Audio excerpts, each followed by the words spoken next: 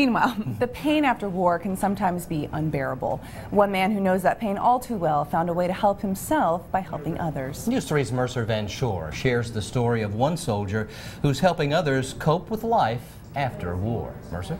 Well, Phil and Cassandra, it's amazing what a little time on a ranch with one of these horses can do for your spirit. According to Sam Rhodes with Warrior Outreach, it's part of what saved his life and is now saving others who are struggling with PTSD.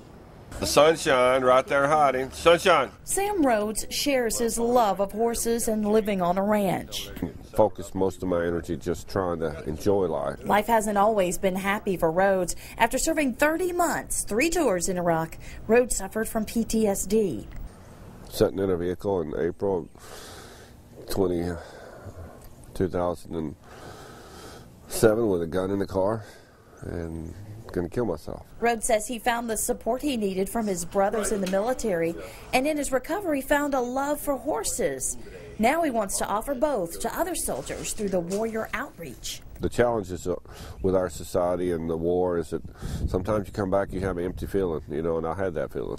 Anyone can come to his ranch in Harris County to enjoy the horses and atmosphere. Anthony Robb is ready to retire after 20 years in the Army.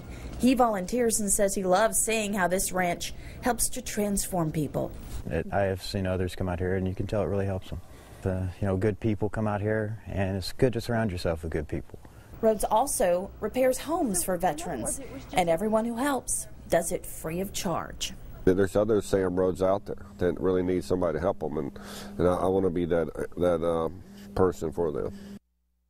And Rhodes has written a book about PTSD called Challenging the Military Culture of Science, and he was one of the top enlisted officers to come out with his struggles with PTSD. And this ranch isn't just for officers and military, is it, Phil? No. He's actually been there. Yeah, we were there and talked to Sam and the lady that I spoke with, not military background at all, but she had lost a child, and she found that this horse therapy, if you will, was meaningful and helpful to her. And Sam opens his doors to anyone that fits the category of feeling like that this would be some type of therapy that they would benefit from.